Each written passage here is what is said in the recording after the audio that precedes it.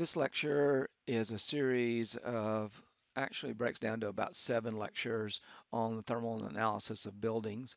The first one is calculating transmission, how to calculate transmission through the buildings. In the previous lecture, we talked about the conductance of materials and their ability to insulate. Uh, and so now we're going to talk about how that works in the case of heat transfer.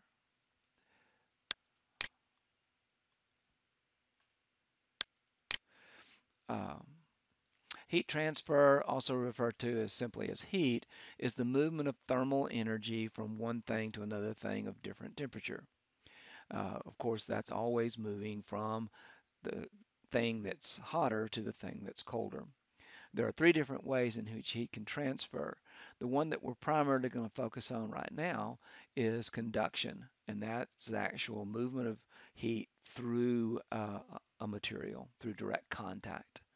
And then, of course, there's convection, which is through a movement uh, of a fluid, such as air or water. Uh, Probably the most common convection is a hot cup of coffee where you blow across the cup of coffee, right? That's convection. You're removing the heat from the coffee by blowing across the top of it and make it more uh, cooler. And then, of course, radiation, and the most common form of radiation, at least in buildings, is through electromagnetic waves such as light.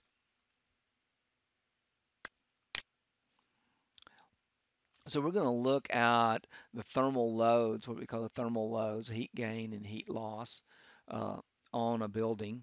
And these are, the basic loads that on a building, starting with surface transmission. That's the transmitting of heat through surfaces such as the walls, the floors, and ceiling or roof. And then, of course, through fenestrations, which are glass. Once again, conductance, fenestration transmission, and conductance through the glass, and then heat gain by the glass through light passing through the glass and turning into heat, and then something called infiltration. So there's those 4 there, which make up what are called the external loads of the building, because those loads come from the outside of the building. And then there's the internal loads, which are ventilation, people, plug loads, lights, and HVAC, and we'll talk about all of these in detail. So if we're talking about heat loss, we're talking about the movement of heat from inside the building to the outside of the building.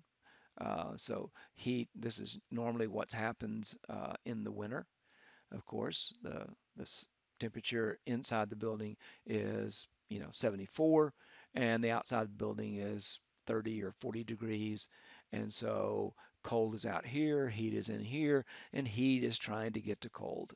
So it's going to be passing through the ceiling, uh, transmitting through walls, through glass, sliding glass doors, or windows. Okay, and so that's transmission, what we call transmission of heat. And then, of course, through the ground itself, right here.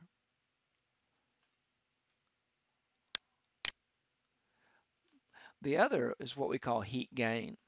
And there's a variety of ways in which we gain heat inside of a building. But when we're talking about transmission, we're talking about, once again, the movement of heat from the outside of the building to the inside. And of course, in the summer, the outside of the building is 96 degrees and the inside of the building is 74. And so heat is trying to move from this hot to the cold of the interior. And of course, the common transmissions are through the roof again, through the walls, as we can see here, through windows once again, and then, of course, through direct solar gain. This is where radiation is involved. And so those are the most common transmission. So we're going to focus right now on heat loss and heat gain from transmission.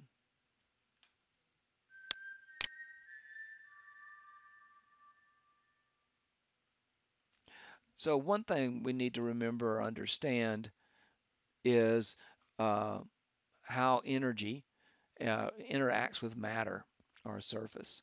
And of course, when we're talking about energy, we're talking about heat and light. Okay. And of course, transmittance is one way when energy strikes or hits a surface, uh, it can be transmitted through that surface to the other side, assuming there is less heat on the other side of the surface. It can be absorbed into the surface itself, okay, and never make it through the surface. Just heat the surface up, or the uh, and of course it can be bounced off or reflected depending on the nature of the surface of this. We commonly associate this with light, but also heat in the form of thermal energy can also be bounced off. And then if the energy is absorbed, it can be re-emitted or radiated off the subject um, to either the exterior, or it might be radiated to the interior. The units that we normally use in the inch pound system, or the imperial system, is square feet and cubic feet, feet, square feet and cubic feet, square feet and when we're talking about area. And then the heat unit that we use is a British thermal unit. Okay, and and then heat flow is measured in the heat in the form of BTU per hour. Okay? And of course, we measure temperature in Fahrenheit.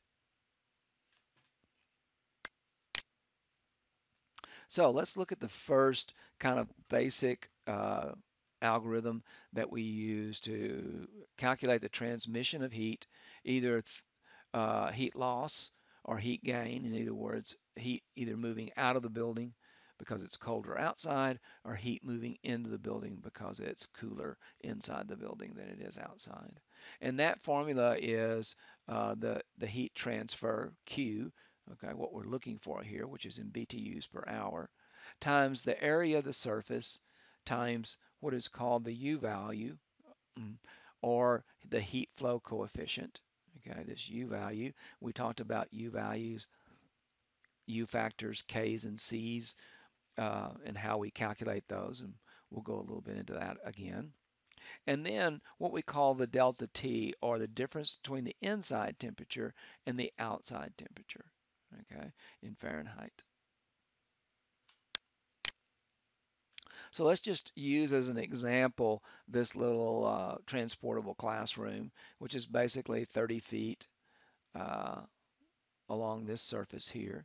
Okay, and so let's assume it's 30 feet here, and then 9 feet tall. And what we're interested in is the amount of surface in the interior of the building, not the whole exterior of the building, but only that amount of the surface that actually uh, connects with the conditioned space. And so what we want to do is calculate this transmission of heat, either as a heat gain or a heat loss.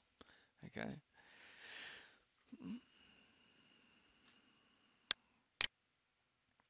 So let's take that surface, and if we do our little math, well, 9 times 30, of course, is 270 square feet. So now we have the area, right? The area here. But we have a window right here, or a door, and we have to subtract that because that's a different material or assembly.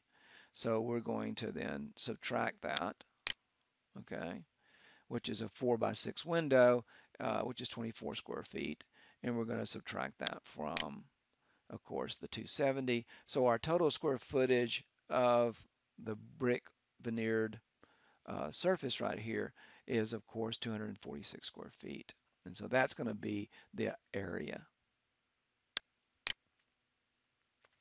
So if we look at now, we want to know the U factor, or the U value, in this case, the U value of this surface. And how do we get that? Well, as we talked about in the last uh, lecture, the way to get a U value of an assembly like this is to take the R value of all the different materials and add them together. So what I've done is I've gone through, and you can see here all the different R values. Okay, zero point 0.5 is the R value of the gypsum board.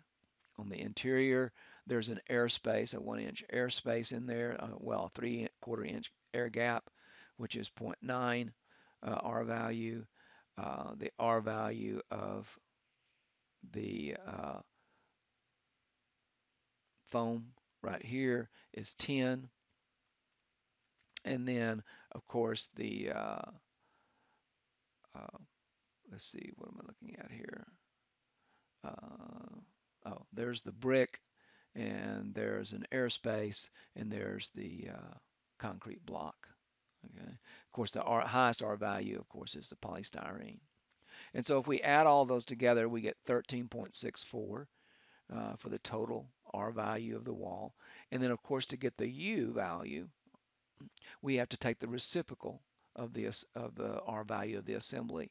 And of course, that's 0.073. So if we divide that by 13.64, we get the U value. So now we have an area and we have a U value. And this just goes into more. So we have the thermal resistance and R value. The higher the number, the greater the resistance, as we talked about before. So the more insulating power it has. And of course, when we talk about a U value, the lower that number, okay, has a greater resistance to the transfer of energy. Remember that R values are cumulative. That means that we can take R values and add them together or multiply them. If we have three materials that are an R value of 5, for instance, we can multiply that 5 R values times 3, which would be 15, and the R value would be total. So if you can add them together, you can multiply them together. The next thing we want to find is the delta T. And the delta T is the driving force of how much energy is going to transfer. And just to give you an example of that, uh, if the interior temperature, okay, if the interior temperature, say, is 74 degrees, and the exterior temperature is 74 degrees, okay, there is no difference in the interior and exterior temperature. Therefore, there will be no heat transfer because there's no heat to go to something colder. There's nothing colder to go to. Okay, so uh, so if you take the 74 and you subtract it from the 74 on the outside, that gives you 0. And as we know, anything that is 0 times anything else is also going to be 0. Okay, so there would be no heat loss or heat gain. So what we want to do is calculate the delta T of the space. So if we want an interior, say our heating uh, during the winter, we're happy with 68 degrees inside the house, but outside it's 32 degrees. Okay, and so the delta T is of course going to be the TI 68 minus the TO. And so if we go here, 68 degrees minus 32 is 36 degrees. Now, just the reverse, if it's during the summer and we have 96 degrees outside and we want to achieve 74 on the inside, then once again, we're going to put them in the same order. The TI is still going to go first and the TO is still going to go second. But what we're going to do, you'll notice that when we subtract a higher number, of course, from a lower number, we get 32 degrees. Okay. And so a minus 32 degrees, I'm sorry. And so that minus 32 degrees means, we'll see what that means in just a few minutes, okay? Uh, so now that we have all our numbers that we need, our area, our U value, and our delta T's to calculate the transmittance uh, through the brick assembly, the concrete block and brick veneer wall, so if we multiply 246 times 0.0733 and then times the delta T 36, we're going to get 649 BTUs per hour that's going to pass through that wall.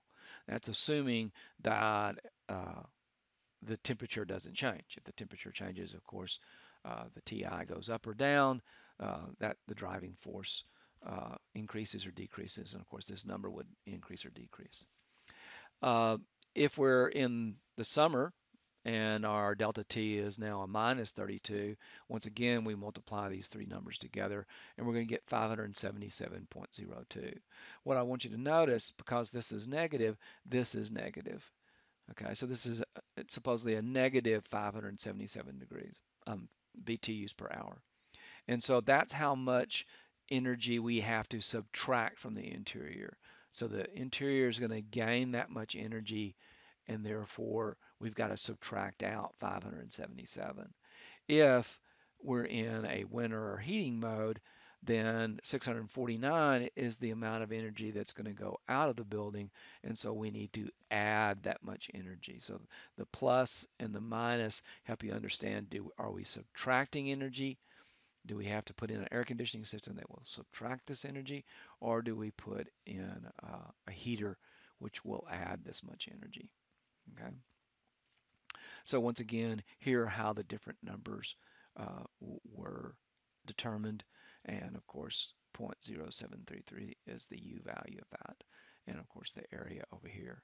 So basically, for any kind of assembly, all we need to know is the R value of all the materials, take the inverse of that to get us the U value, and then we need the area of that particular material minus all the materials that are in that surface that are different, because we're going to calculate them separately. The next lecture, we're going to talk about how to calculate the heat loss and gain through